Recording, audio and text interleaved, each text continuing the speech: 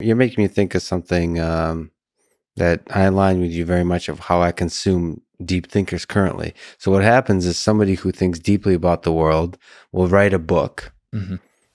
Jordan Peterson example. And instead of reading their book, I'll just listen to podcast conversations of them talking about the book, Yeah. which I find to, this is really sad, but I find that to be a more compelling way to think about their ideas because they're often challenged in certain ways in those conversations, and they're forced to, after having boiled them down and really thought through them enough to write a book.